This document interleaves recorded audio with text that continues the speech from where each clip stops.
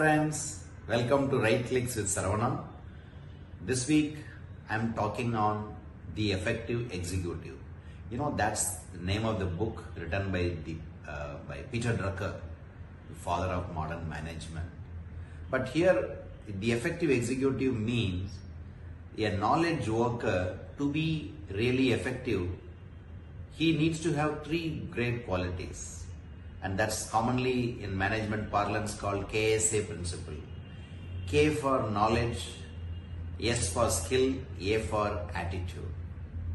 See, knowledge, any knowledge worker getting into a new job, any kind of job, need to really acquire these three important things. And the first one, knowledge. Knowledge is nothing but knowing, gaining the knowledge about the basic facts, factual things, details, the domain knowledge, right? So that you can do only by reading, memorizing, by hearing from others. And the second one is the skill. Skill is basically the application of the knowledge in action. So that is primarily by doing. So that is by observing and by doing it on your own. So we will acquire those skills.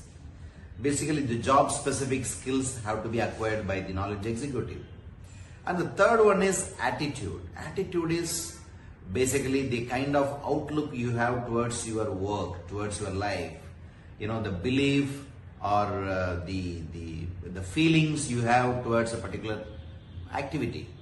So this is about attitude, having preparing your mind or having a positive mindset, right?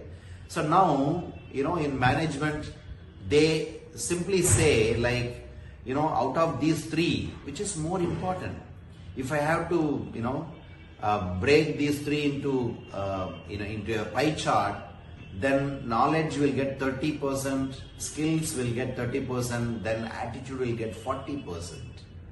Of course, knowledge and skill are really important, to improve the potential of an individual.